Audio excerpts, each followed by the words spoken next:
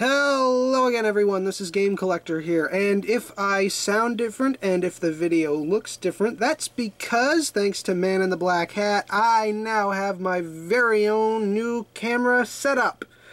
So, you know, quality of videos will be slightly different from now on.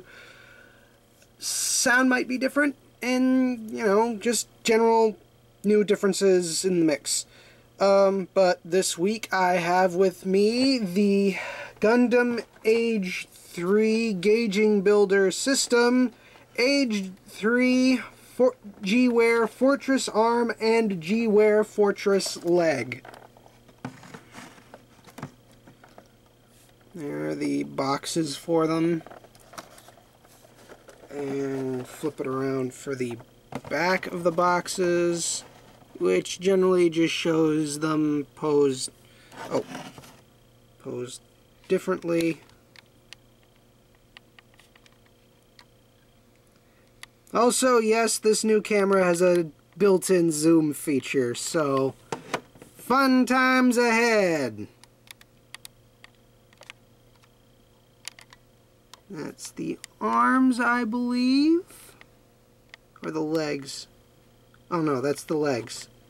And there are a couple other of the G-Wear series of the Age-3 of the Age gauging builder systems. That's the Age-2 with the Sparrow or Spallow legs and Fortress arms, and then one of the mass production mechs with the Titus arms and the Fortress legs.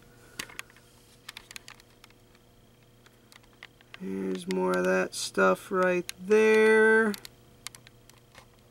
And the Gauging Link Haro, the Gauging Link arcade machine.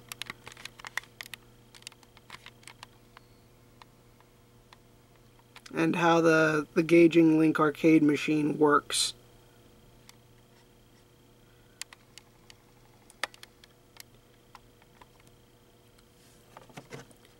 Yeah, the arms box is pretty much the exact same thing. Maybe a few things that are different on it, but overall it's exactly the same.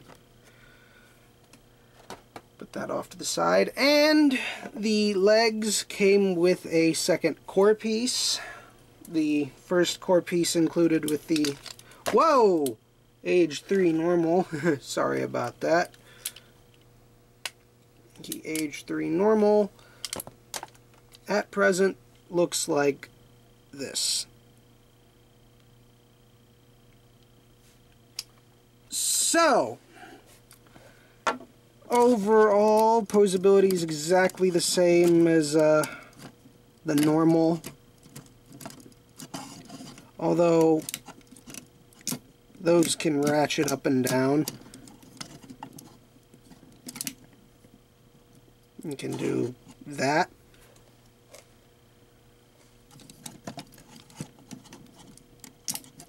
And you can also flip those backwards. Although, those backwards, flip those up.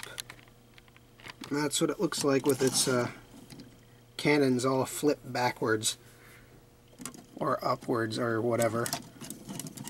The legs are not nearly as thin as the Age-3 normal, as the normal legs. They actually have, or better yet, let me just lower the camera. Yeah, I can do that now! Whee!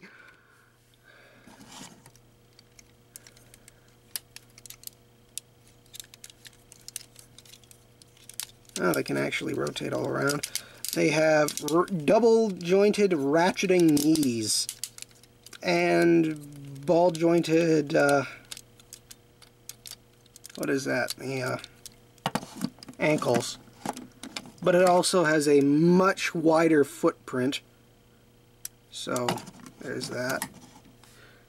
I don't know, I just like the Age-3 Fortress better, although it might be because it reminds me a lot of the CeraV.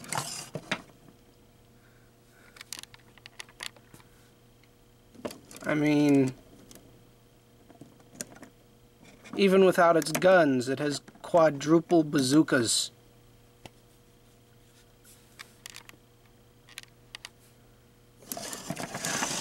Quadzookas.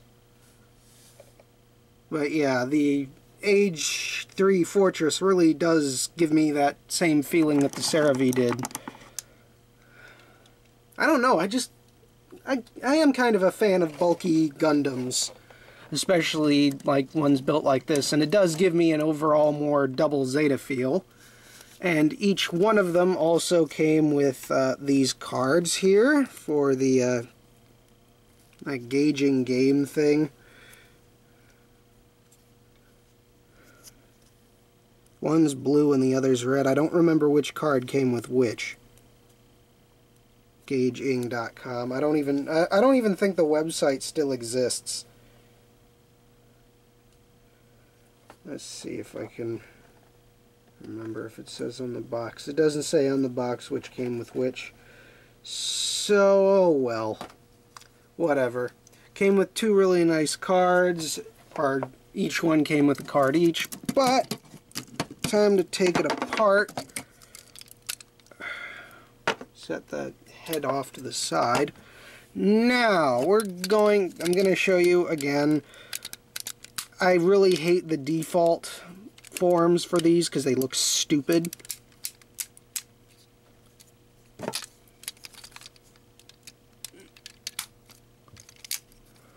And going to go like that. Fold the arm up.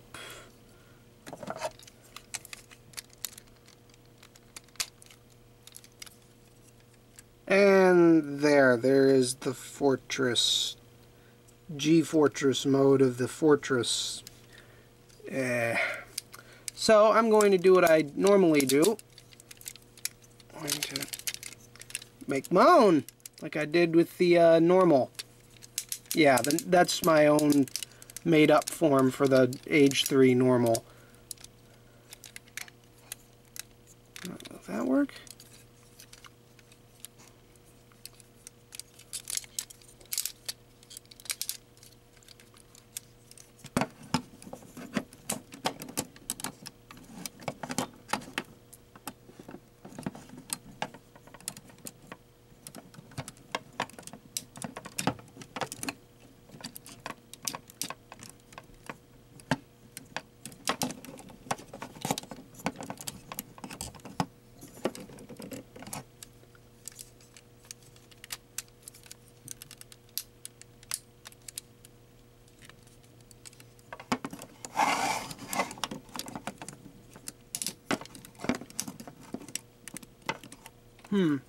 I'm doing something wrong here.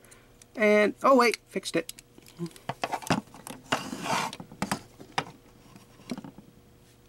And tilt it down, and now it looks more like a little hover tank. Probably not much better, or then again, not much worse than the bend the legs slightly and then arrange the arms properly. But if we want to make it look even more menacing, we add that on there, and now it has 5 guns, all with the same firepower. Yes, Fortress mode technically takes the 6-mass cannon and then quadruples it.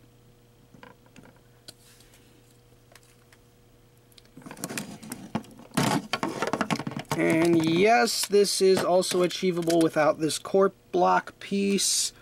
You can do it with the default piece, even though it looks kind of silly with the head just kind of hanging off on the bottom there.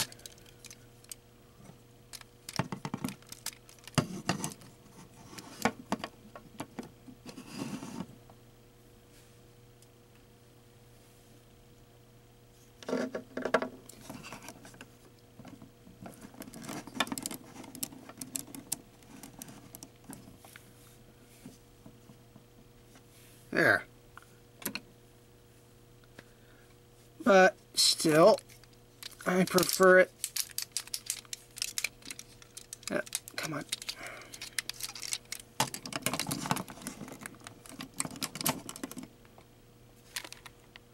When it is standing upright. Again, I'm not entirely sure why I like the Age-3 Fortress. I've never watched Age, and I never will, admittedly. Not because of the art style, but it just... I've read up parts of it, and it just... Revenge begets revenge thing has kind of been done to death. Anyway, this is the Age-3 Fortress with, or the Age-3 core with the Age-3 Fortress arms and legs. Not really much else I can say, but thanks for watching. I'll see you next week with something new. Later.